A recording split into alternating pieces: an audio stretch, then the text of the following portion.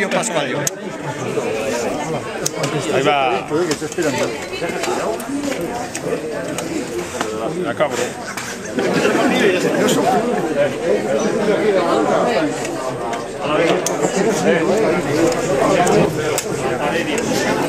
Mira, pero ese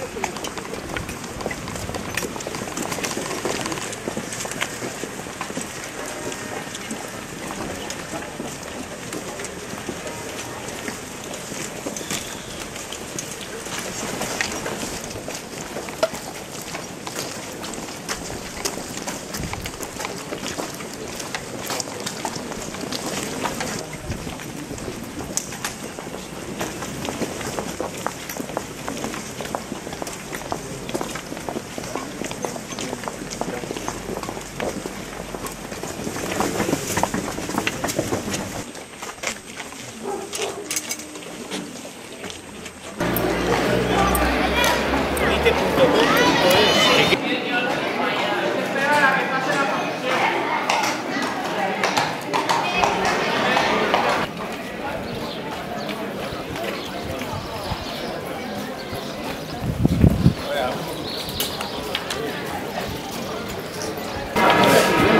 A ver si me manda.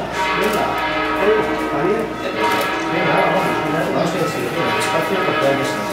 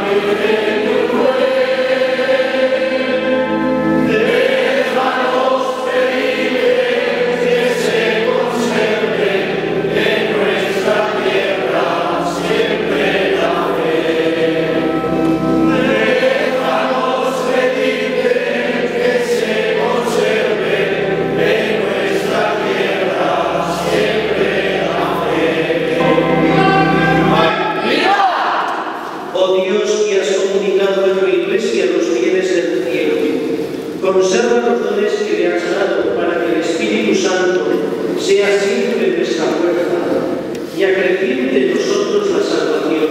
Por Jesucristo, sea el Espíritu Santo que mueva los corazones del mundo, los corazones de la sociedad y también nuestros propios corazones. Pidámosle todos los días al Señor que nos dé su Espíritu creador y que renueve la faz de la tierra. Que purifique los apóstoles cuando Dios envió su Espíritu, reunidos en el cenáculo, y los hizo desde la distancia, sino que nos hizo a los apóstoles fuertes, valientes y perseverantes, que no tengamos miedo a morir, para dar la vida por Cristo. Y recibimos la bendición.